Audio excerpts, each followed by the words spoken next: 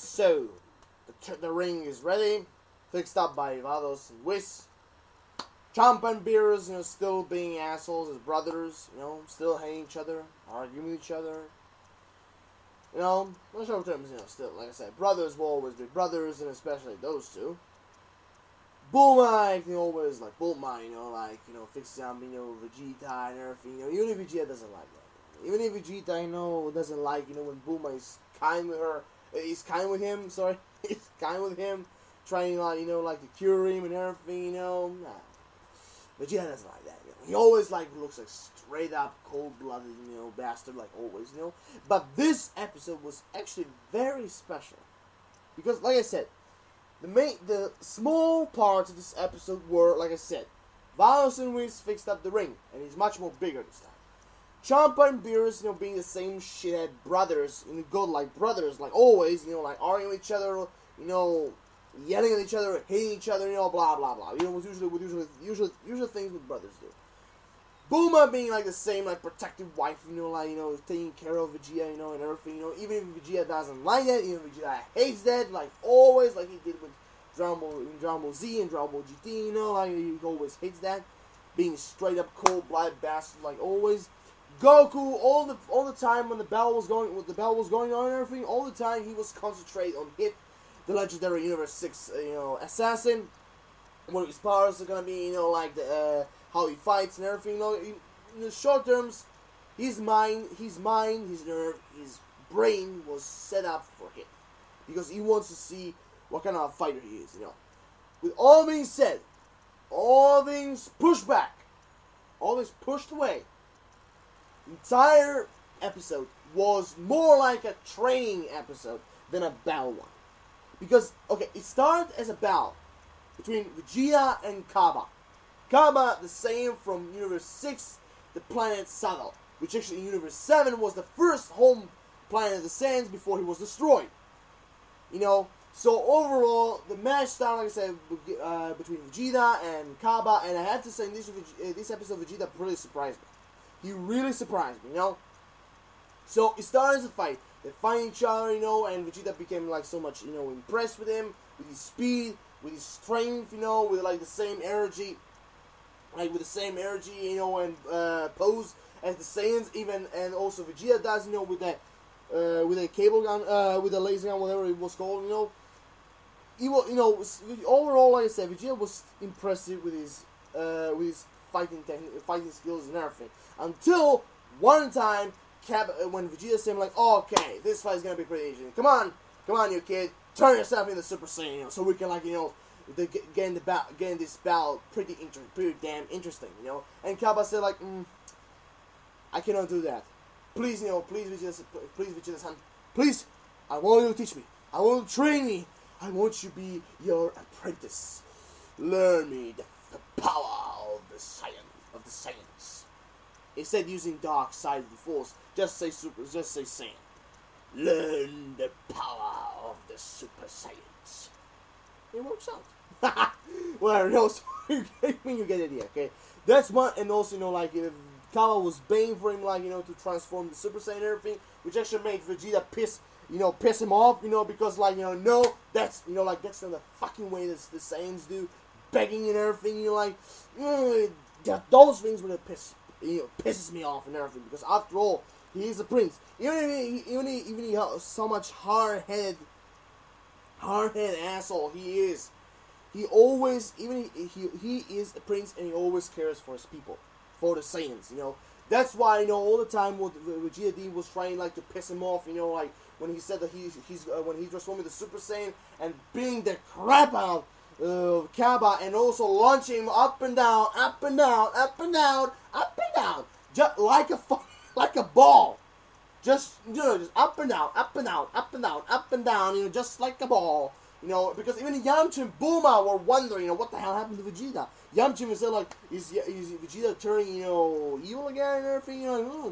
It's pretty serious, everything. What we're gonna expect, And all the time, after he said, I'm gonna destroy Planet Saddle, I'm gonna destroy and kill your family, after I'm done with you and everything, even if Vegeta already knows that if he kills him, he's gonna be disqualified, and after he said those things, Cabba finally showed his true colors, transformed into Super Saiyan, and he said, don't put Planet Saddle, in this fight.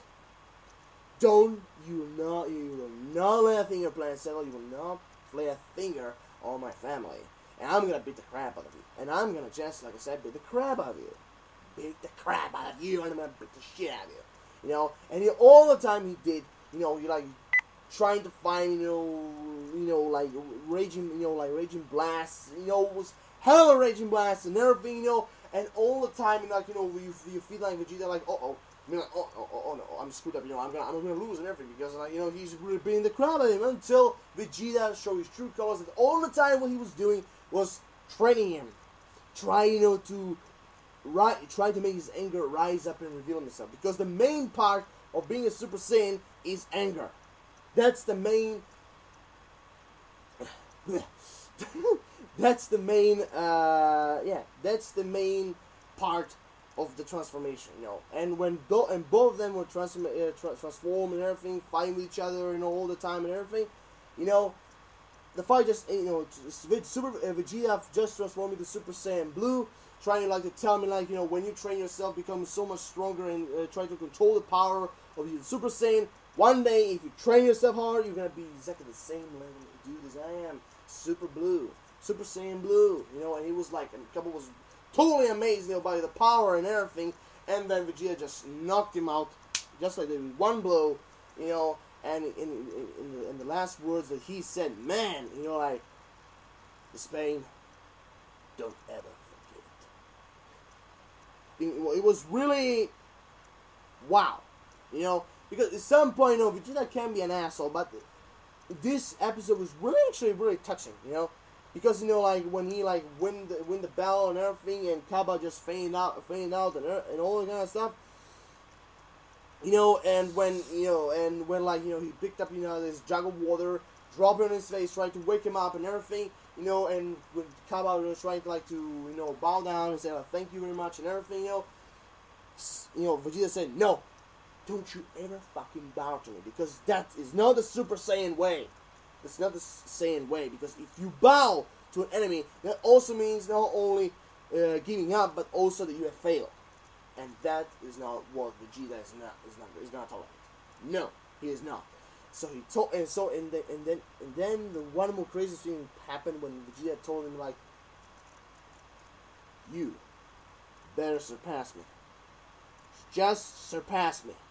And Cabba was really crying, because of happiness, because Vegeta, Vegeta being some kind of odd mentor to him, trying to train him, reviving, or should I say, reviving his true power, as a Super Saiyan and everything. It was pretty amazing.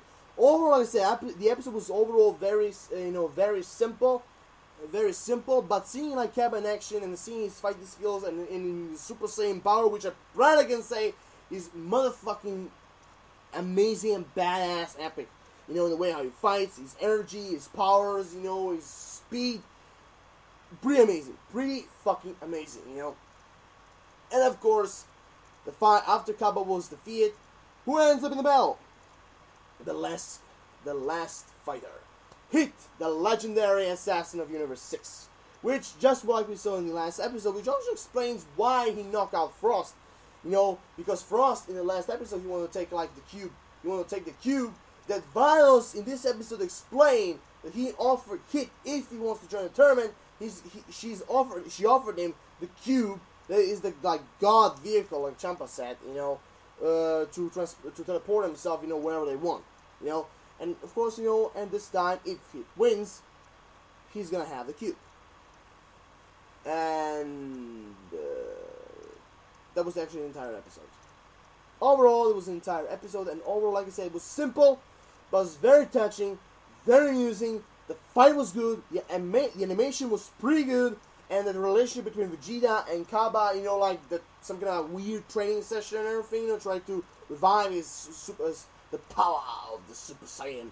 You know, it was pretty, you know, like I said, it was pretty amazing, pretty cool, and actually, fair enough, I never actually see Vegeta, you know, act, you know, somehow act definitely like that way, you know, because, I mean, there was scenes, you know, in the old Rambles, you know, that when he was, like, kind, you know, and kind and everything, but being like that, that actually is the first time I actually seen here, you know. That's, you know, that's how I mean, it's so kind and everything, you know, like caring for the Saiyans, you know, or you know, when you know what I'm talking about, you know. So overall, like I said, basically the episode was good, mostly because of the fight and the ending, but overall, the other thing is very simple. Next, so here I am done. Read the video, comment, subscribe, and first example what you personally think about this battle, what you personally think about Cabba, about his, you know, fighting skills, about his powers, his Super Saiyan, about, you know, the Vegeta training him, you know, trying to be much more stronger like him and everything. What do you expect for the next fight between Vegeta and Hit? What do you think the powers of Hit are and everything? Drop a like, I appreciate that. Peace, everyone. Like always, have an awesome rest of the day. Laurel Shows, like always, signing off. See you next time. Wow.